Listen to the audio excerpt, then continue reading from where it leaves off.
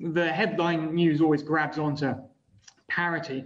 For us, if we look at the euro-dollar rally, 2000 to 2008, we've already breached a key Fibonacci level at 1.01. So we might get a near-term bounce off of a support level. And we've seen that this morning with euro-dollar rising ever so slightly. But you're absolutely right that fundamentally, there's a lot of headwinds against the euro. Also, we think there's more upside to the dollar. We think that the general decline in global growth will continue. We think sequencing risk is very important. We think the Eurozone is more likely to go into recession and have a deeper recession relative to the US. And also positioning is also a key factor here as well. So we fundamentally haven't changed our mind, and we think the dollar can continue to rally probably for another 6 months, and the euro is going to take the brunt of that.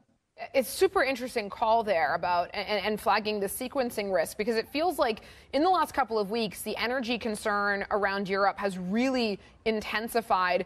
And there's been so much focus on the negative impact on Europe, but less focus on the upside relative potential for the U.S. I mean, it feels as though the U.S. could actually stand out as a serious relative winner, even if just for the fact that it is not dependent on outside energy the way Europe is.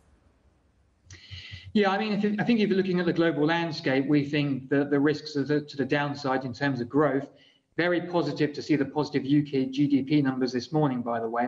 But I mean, there's a lot of money that's been printed, and there's a lot of people and investors that are still sitting on relative profits.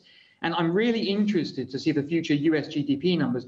Just to draw a parallel with the UK, if I can, it was interesting to see that last quarter the pullback in track and trace was a real headwind to growth.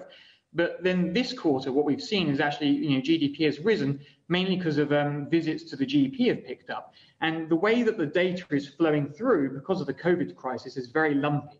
So it's very difficult, I think, for the majority of economists to really latch on to what the underlying trend is. And I think something similar might be happening in the US at the moment. So if you look at gross domestic product, look at Q1, obviously fell about 1.6%.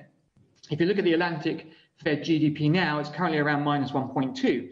So on the face of it, we might be looking at a technical recession. We obviously find out when the numbers come out later.